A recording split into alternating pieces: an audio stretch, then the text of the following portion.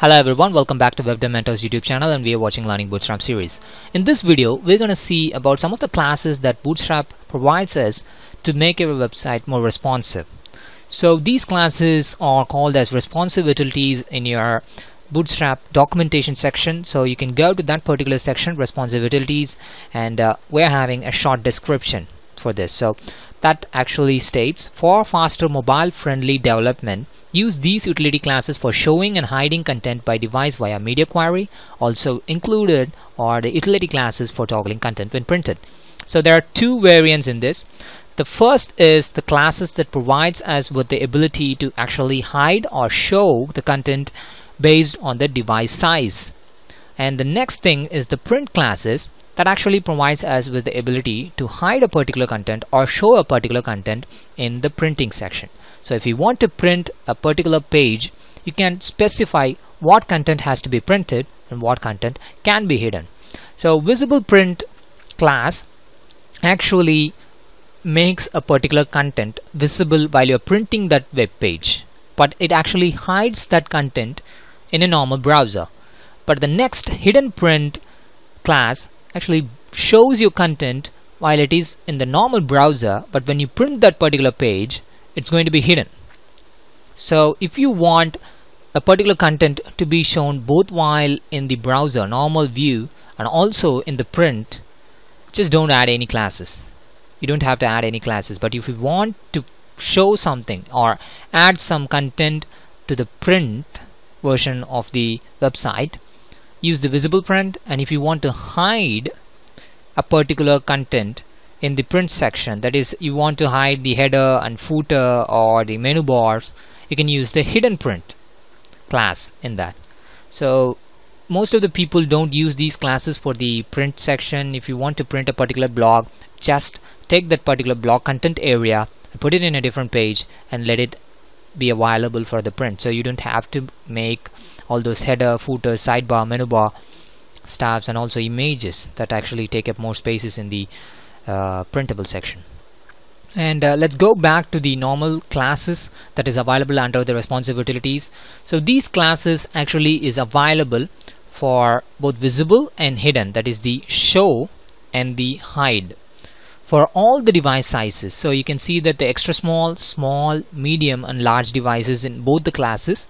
So what it states is that the first visible class is going to make a particular content visible in that particular device size only, and the next, the hidden class, is going to make a particular content to be hidden in that particular device size only. So what happens is that visible is going to show your content on that particular device, and the hidden is going to show your content except that particular device size. So you will be seeing that particular content in all the other three device sizes, but not in the device size that you want to hide it from. So that is going to be useful for you. And the first rule and the very easy tip that you can use is that if you want to hide a particular content in three devices and want to show it in one particular device, use the visible. And if you want to hide a particular content from only one particular device, use the hidden access. So if you want to hide a particular content from two devices, use the visible. So don't use the hidden. I recommend you to use the visible for that two particular device size. So let's get down to the actual implementation. So I'm going to use the blog post content page, and if you can see that I have added two images that are the changes that I have done. Let me show the code for that change. So I have added these two divisions, that is the columns, each of size 6 in the medium device sizes. So these two have two images, and I have also given the class image responsive. We have seen this class already. This class actually makes your image responsive in your website. So now let me go to the website, and I want these two images to be visible on the horizontal section only. So you want a particular image or a set of images want to be displayed in the horizontal manner and should not snap into the vertical manner. So when I reduce the size of the browser and it snaps into the small device section, you can see that these two images stack up in the vertical manner. So this actually deviates from how I want it to look like. So I want it to look like in the horizontal manner. So you can have the SM class to actually make up that, but this makes your image far too small. So when I reduce the size further, you can still see it go down in the vertical. So I'm going to change it to the size of axis. So when I do this, it's going to be like this, and this is going to be very difficult for you to read. But I'm ready to sacrifice the secondary image, but I want this primary image, that is the first image, to be compulsorily or mandatorily in my website. It should be there compulsorily in my website. So I'm ready to remove this image, but it would be better if that image is also visible when I have more space, like when I enter into the medium device section. So I'm going to actually change it to medium, and I'm going to specify that this particular column must be displayed only when my website is at the size of a medium device or the large device. So as I'm going to make it available for two devices, I'm going to use the visible class with the two device sizes. So visible MD and visible LG. And when I go to the website, refresh it in order to make the classes apply, and I'm reducing the size now, and this is going to snap into the small device section. So now I can see that the first image is only displayed and the second image is gone, but it has already loaded and it is hidden from the view. So if you are planning to build a more optimized website for your mobile device, I want to state it clearly. This class, the hidden class, is not going to remove your image. It is still going to load it, but just going to hide it from the eyes of your viewers. Your website will take the same time to load as it takes in the normal medium devices or large devices. So don't forget that.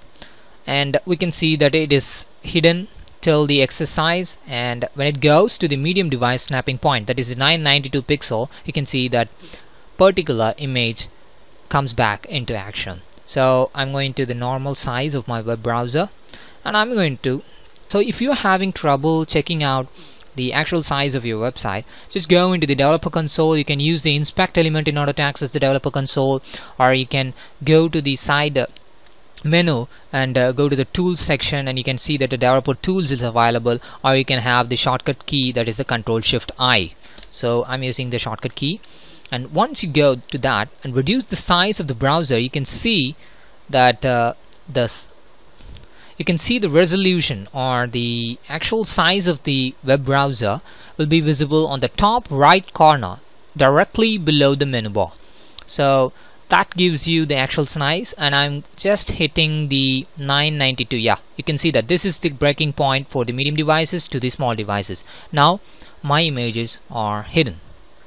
So you can check this way, and you can actually also use it on normal content, not just the images. You can also actually use it on textual content. So if you want to make a particular text available only on the small devices or the extra small devices, you can use this particular text area with the classes visible XS and visible SM only, and it will be automatically hidden for the medium and the large devices.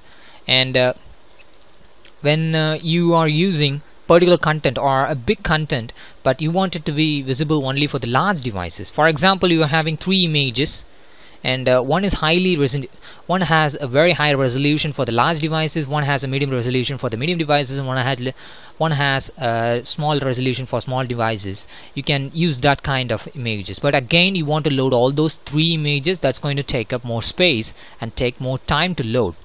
So if you want to actually have more flexibility and advanced level of control over the responsiveness, it's going to be Foundation that is going to provide you with that. You can actually set up which image to actually load for the particular device size. So you can have 3 different types of images, one for the small devices, one for the medium devices, and one for the large devices, and you can load that particular image.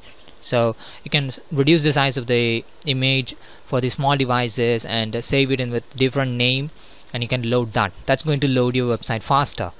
but again you have to know foundation, and Bootstrap doesn't gives you that much advanced capabilities. But again, if you are willing to sacrifice the speed, you can still show different type of content for your website visitors, and you can use it in a different way, like a magic stuff for your visitors, and also in different ways of handling the content, like removing the unnecessary content if they are going into the small devices, in order to make sure that the content is properly presented. If you find this video useful, please like this video, subscribe to the channel, and share this video. And as usual, if you have any comments, suggestions, feedbacks, or issues, or if you want us to do some video on a particular heading or a particular topic or a particular function of Bootstrap, please let us know so that we can create a video in needful timing. Thank you.